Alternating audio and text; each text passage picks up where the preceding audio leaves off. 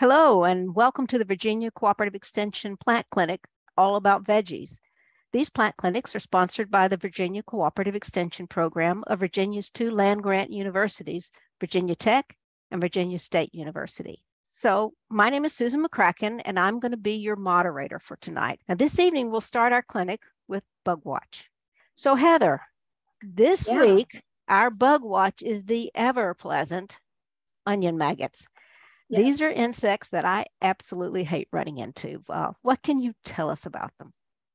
So onion maggots spend the winter in the ground. They overwinter there. Adults emerge in the spring and can range for up to a mile in search of host plants. So even if you don't have them now, no one is immune. The female adults lay their eggs at the base of the stem. And when the eggs hatch and you have the larva, they feed on the root of the plant, which obviously for root crops such as onions, leeks, and garlic, it's devastating. It can cause a total crop loss. The pictures here are the various life forms of the onion maggots. The pupa, which overwinter. Then you can see the larva, and anything that has the word maggot in it, I just hate. So these are pretty nasty guys. I think they're in an onion, maybe a garlic in this picture, and then the adult fly. One really interesting thing about the onion maggots is they're attracted to bright yellow. So if you want to see if you have them, put a bright yellow index card near your plants and they will kind of flock to it. So you can see if you have them. Ways to control the onion maggot. A lot of things are similar to other pests we have. Rotate the crops to keep the population low. I do everything on a 3-year cycle where I rotate through the garden.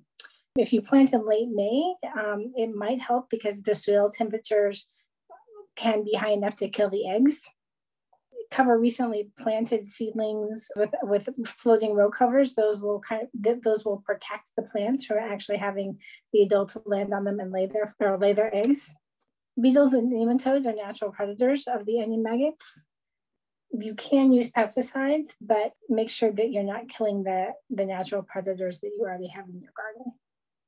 Thank you very much for that.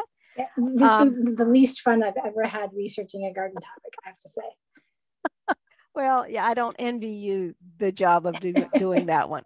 Find additional resources, including a lot of great articles, weed profiles, and more information. Visit fairfaxgardening.org. Now, we've been hosting all of these plant clinics since the summer of 2020, and every one of them was recorded. And so we have a whole library of recordings on our VCE-Fairfax County YouTube site. So go there and visit. In addition to ours, you can see all of the Lunch and Lawn series. We've done, a fall and a spring series for Lunch and Lawn, and all of the garden Zone 7 garden series.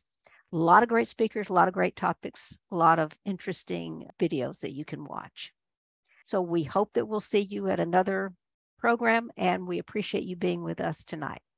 Have a good evening.